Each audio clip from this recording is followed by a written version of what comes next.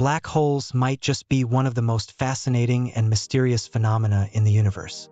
They are massive beasts in terms of power, but at the same time virtually invisible to us. A black hole weighing perhaps 2 to 4 million times the mass of the Sun is a prime example. Because of the research that was put into them over the last couple of decades, we've gone from knowing absolutely nothing about them to getting to learn more and more up close and personal, while things have just gotten crazier.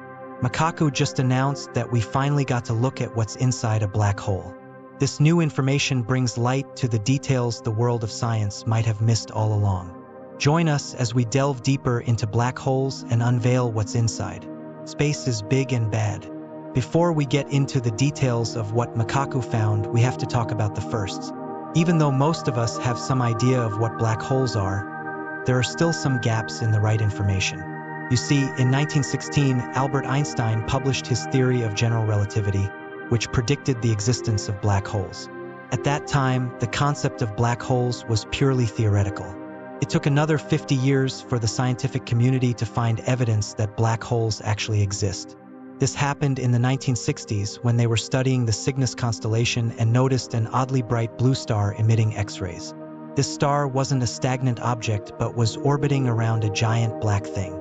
Upon further investigation, it was found that the X-rays weren't just moving around on their own but were being sucked into the black thing they were orbiting.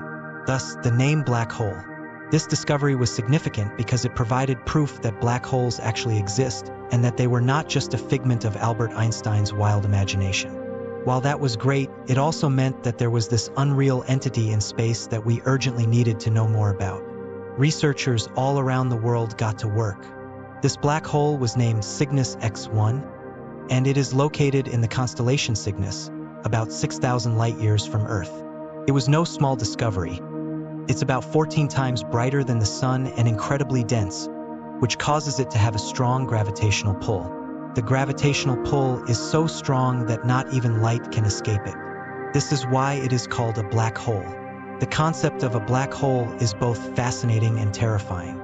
It is a region of space where gravity is so strong that nothing, not even light, can escape. Anything that gets too close to a black hole will be pulled into it, never to be seen again.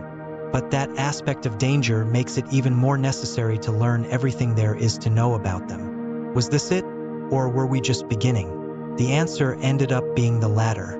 After the discovery of Cygnus X1, scientists started to search for other black holes. They found that there may be close to over 100 million black holes in the Milky Way alone, but because they are so incredibly hard to detect, we still don't have an exact number. Nevertheless, from the looks of it, there are several million black holes in the Milky Way and our very galaxy, which is what makes them even more important to study. So let's break it down. The main concern with black holes is always going to be gravity. Their gravitational pull is so intense that anything that enters it compresses down astronomically until it becomes a singularity. In simpler terms, black holes are like cosmic vacuum cleaners that suck everything in. One of the scariest parts about the research that's gone into black holes is the fact that if someone were to fall into one, they would get stretched to the point that they become a single line. This process would happen slowly, and the person would die before the final form actually sets in. So let's just say that no one should be stepping into one. But they're all over, so could we really be in danger? Despite the fact that the closest black hole to Earth is 500 to 1,000 light-years away, it's still close enough to bring up questions and concerns.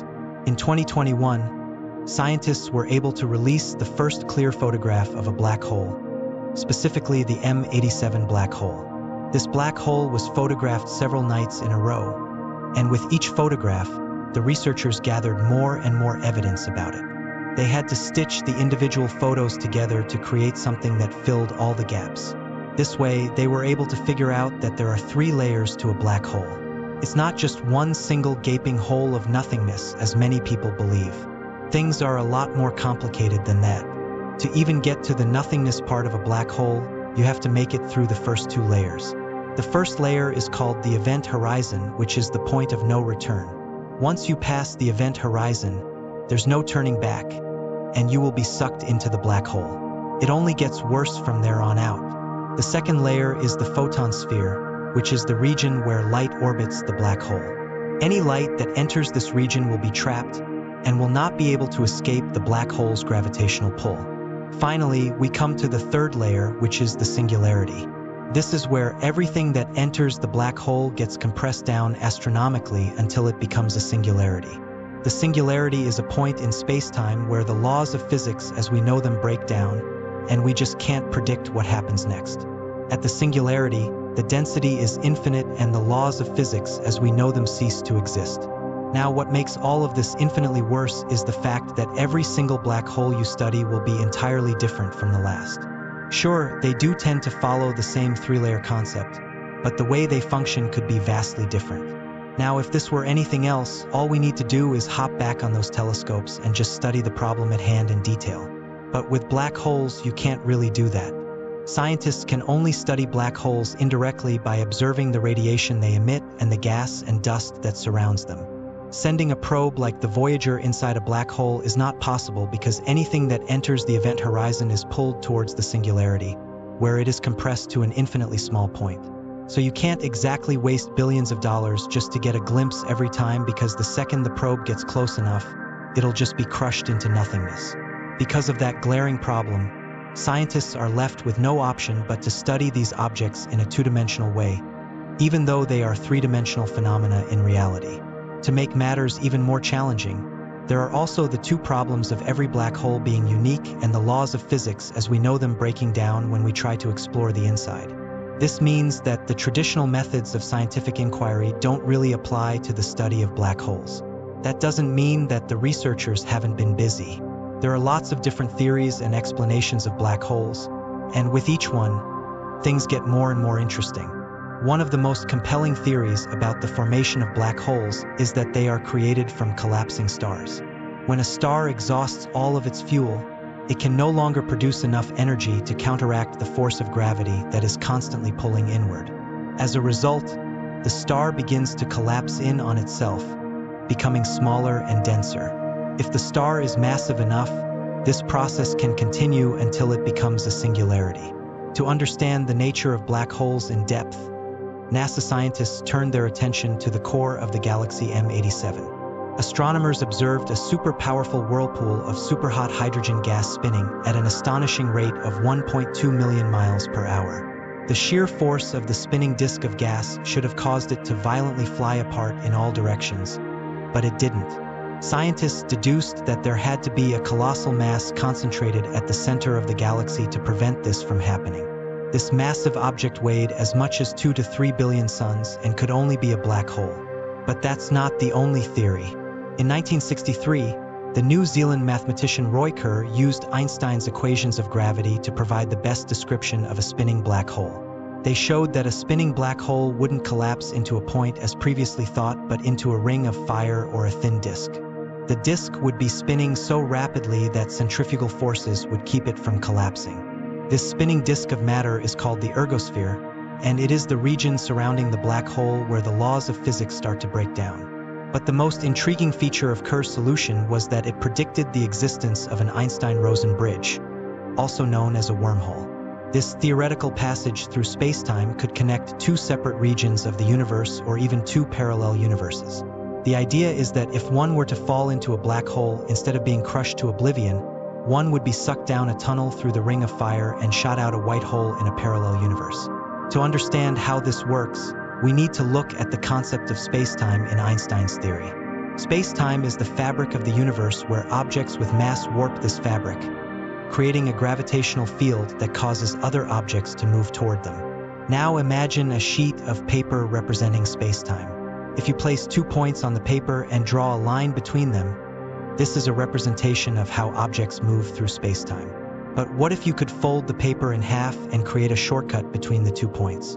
This is the basic idea behind a wormhole, a shortcut through space-time that connects two distant points in an instant. Wormholes aren't just a sci-fi concept. They are actually a prediction of general relativity. Although no one has ever observed one directly, the reason is that wormholes are inherently unstable and would collapse almost immediately. But the existence of an Einstein-Rosen bridge would mean that black holes are not just cosmic vacuum cleaners, but could also be portals to other regions of space-time. So could we use a wormhole to travel through space and time? Unfortunately, the answer is probably no. Not yet anyway. Even if we could stabilize a wormhole, it's unlikely that we could use it to travel faster than light.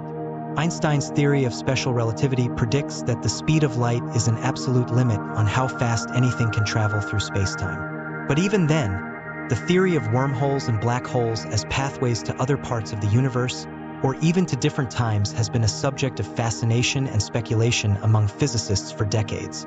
The idea that there might be shortcuts through the fabric of spacetime allowing travel over great distances or even into the past could possibly be revolutionary if we could actually achieve it.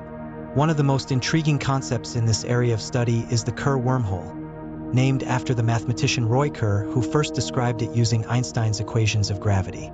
This type of wormhole is essentially a hypothetical tunnel through spacetime that could connect two distant points, such as two different universes or even two different times within the same universe. The Kerr wormhole is often visualized as a ring-shaped portal similar to the looking glass in the story of Alice in Wonderland. Walking through the looking glass transported Alice to a world where animals spoke in riddles and logic didn't always apply in the same way. Passing through the Kerr ring could potentially transport a traveler to another universe or another time where the laws of physics might be very different from those we are familiar with. But at the destination, that could just be normal. While the idea of wormholes as a means of interstellar travel or time travel is certainly exciting, as we glossed over before, it's also a subject of controversy and debate among physicists. Some have pointed out that wormholes, particularly Kerr wormholes, might be unstable or impossible to traverse due to the intense radiation and subatomic forces surrounding their entrance. Critics argue that Einstein's equations of gravity, which are used to describe wormholes and black holes, only work for gravity and not the quantum forces that govern radiation and subatomic particles. In order to truly understand the nature of these phenomena, a new theory is needed to unite the laws of gravity with a quantum theory of radiation. Throughout the world of science, this is called a theory of everything, a single theory that can unite both Einstein's theory of gravity and quantum theory. Kaku, who is a renowned theoretical physicist, has been working on a theory of everything for decades. Though there are lots of different versions of what this could be, the only one that has shown promise is superstring theory. Superstring theory unites gravity with a theory of radiation. The theory proposes that subatomic particles are actually tiny vibrating strings and that the universe is a symphony of these strings. Just as different musical notes correspond to different vibrations of a violin string, different particles in nature correspond to different vibrations of a superstring. One of the fascinating things about superstring theory is that as a string moves in time, it warps the fabric of space around it, producing black holes, wormholes, and other exotic solutions of Einstein's equations. This means that superstring theory not only unites Einstein's theory of gravity with quantum theory, but also explains many of the mysterious phenomena that we observe in the universe. But there's something about this theory that really throws a wrench into how simple it might have sounded at first, but in a way makes more sense too. Superstring theory requires 10 dimensions of spacetime in which the strings can vibrate. This is quite different from the 3 dimensions of space and 1 dimension of time that we experience in our everyday lives. It's difficult to imagine what these extra dimensions might be like, but physicists have developed some conceptual models that can help us understand. Consider a 2-dimensional pond inhabited by fish that are only aware of the dimensions of length and width. To these fish, there is no such thing as height, and they can't even imagine what it might be like to live in a 3-dimensional world.